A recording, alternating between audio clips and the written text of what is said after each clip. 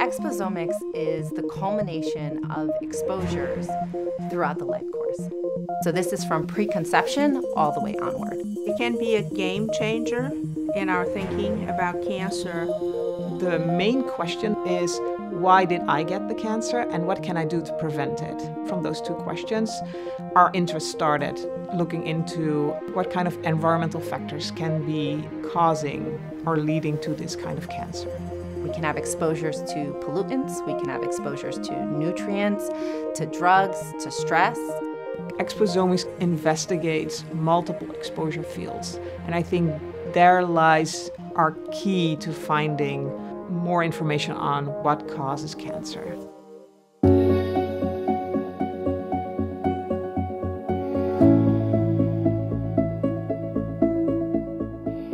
We do know that we have a biological clock in the brain, and if you have the disruption or the misalignment between your biological clock and the environment, what happens is your body is simply not doing the right thing at the right time.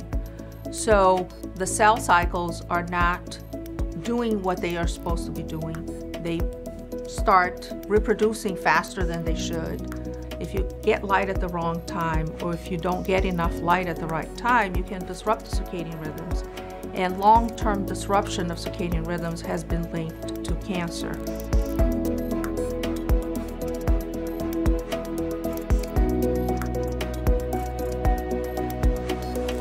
So if you can manipulate light in the environment, or manipulate the light-dark patterns that people are being exposed to, you can then help minimize circadian disruption. Most of our research is really developing tools, devices, methods of measuring light, understanding the mechanisms, understanding how light affects different parts of the body and different diseases. For example, a lot of people that go through chemotherapy, they suffer a lot from fatigue, and what we're seeing is by providing them a very robust light-dark pattern, we are actually minimizing that fatigue. We're helping them sleep better. We're helping them reduce fatigue, reduce depression. It empowers you to improve the quality of your life and minimize disease risk. And to me, that is absolutely thrilling. As a researcher, I am doing my part, this one slice of this puzzle, to try and understand the causes of disease like pediatric cancer. To study causality, you need to collect samples that are prior to the onset of clinical symptoms and prior to the onset of disease. And this is really hard with rare diseases, and particularly diseases in children, because these samples, they're really not available. And so what we did was use samples that were already collected, dry blood spots.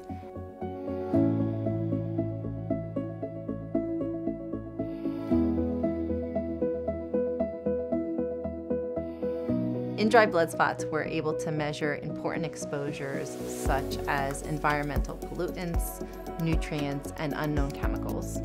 Most lab tests measure 1 to 10 chemicals and compare the measurements of those chemicals to what is normal.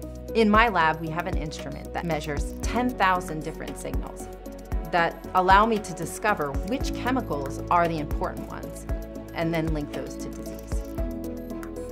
With my research, the ultimate goal would be not to cure cancer, but more to prevent it.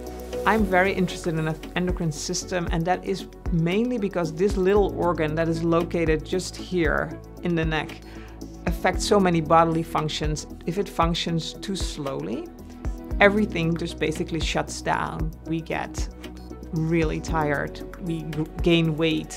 And on the opposite end, if it works too fast, you get hyperactive, you lose weight, you just basically are agitated. In my research, I'm trying to ask the questions, what kind of exposures are people exposed to that are diagnosed with cancer? There are certain chemicals that if you would measure the level of those chemicals and look at the thyroid function, we see that it disrupts the thyroid function. If you're disrupting function of an organ over a longer period of time, that may then be a cause leading up to cancer. I think the field of exposomics is going to be very important in finding a way to prevent cancer.